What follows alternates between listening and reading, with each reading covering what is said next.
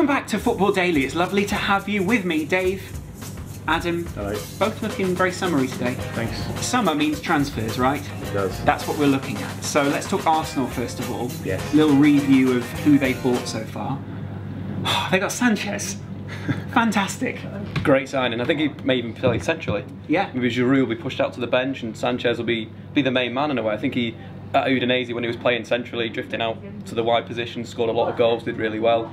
For Barcelona, he scored 19 goals in the league last season. Only Diego Costa, Ronaldo and Messi scored more goals, so he's got the calibre. At the World Cup for Chile, he was absolutely awesome. He was the standout player for Chile at the World Cup. He was, yeah. 22 take-ons in the group stages, more than any other player. So he could really go past a man, beat a man, score some goals, got assists. Well. Yeah. He's just going to add so much to that team. It's really exciting for them. It's also quite interesting, Adam, because I mean they've got Debuchy as well, Ospina, and I mean in many ways a lot of people were doubting whether Arsenal was still one of the clubs that people want to go to. But signing Alexis Sanchez and signing Debuchy, two starters and two really critical players internationally and for their team last season. That's huge for Arsenal because it validates a lot of what they're trying to build. Yeah, I think especially Sanchez is obviously a very good signing for them. There was the talk, is he going to go to Liverpool, is he going to go to Arsenal? Obviously sort of chose Arsenal. He chose London. He chose London, yes. Yeah, so it's Brendan Rodgers. But yeah, Sanchez very good, as Dave's saying, very versatile. Can play on the right, can play up front. So I think he'll probably play on the right until Walcott comes back from his injury.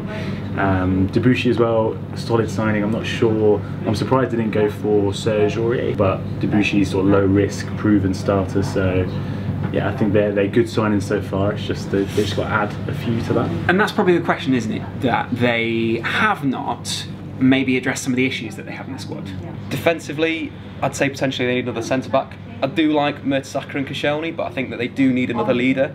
Yeah. The problem is me and Dave were saying beforehand, who can they buy, these central defenders? If they let Thomas Vermaelen go, who can they really bring in? It's a good question. As a backup to Mertesacker and Koscielny. They can't obviously play every single game. They need sort of third choice backup. You need so who comes? Someone like Dante?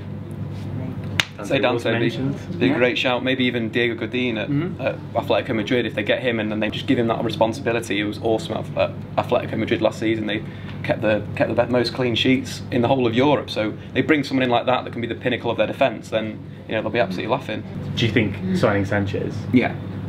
Very good player, world class perhaps. Is he the signing that's sort of going to transform Arsenal into this team? They're going to be title challengers now. They've got Ozil. Well, look at that front liner. That's what I was going to say. That's Giroud. Quite the front. Well, it's a great forward for Giroud in a sense, isn't it? Giroud can head it down. Sanchez is a perfect player to pick up on that. They've got a lot of options, I think, because we're saying he's so versatile. Sanchez on the right, Walcott, Oxlade-Chamberlain, Podolski on the left. So there are a lot of options there. Cazorla as well, he stays. I mean, Ozil is looking quite happy with what he's doing for Germany. So why can't he do the same for?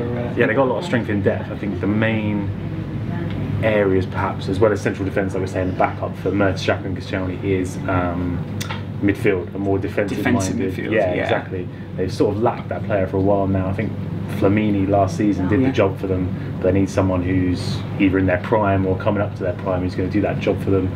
Morgan Schneiderlin, of course, is the name that's always mentioned. That's an interesting shout, yeah. William Carvalho in the last few days is the latest player to be linked. So I think if they can sign someone like that, that would make them a lot more solid. I think those games against Chelsea, Man City last year, they just walked through that midfield. So if they have someone like that to just get steel. I think Luis Gustavo, I think he could be the man. Obviously he's been linked with them before, 22 interceptions in the World Cup, more than any other player. He's a leader, can tackle.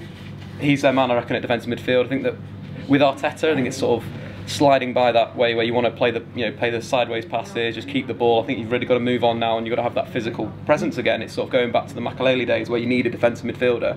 I don't think Arsenal have that in Flamini or Arteta, so I think they do definitely, like Adam was saying, they need to strengthen that area. Break and distribute, right? Yeah. Dream signing, Mascherano. Mascherano is a dream signing, isn't it? Unbelievable. Never happened. Thank you very much for watching Football Daily. It's been lovely to have you. Let us know who you think Arsenal should sign in the comments below.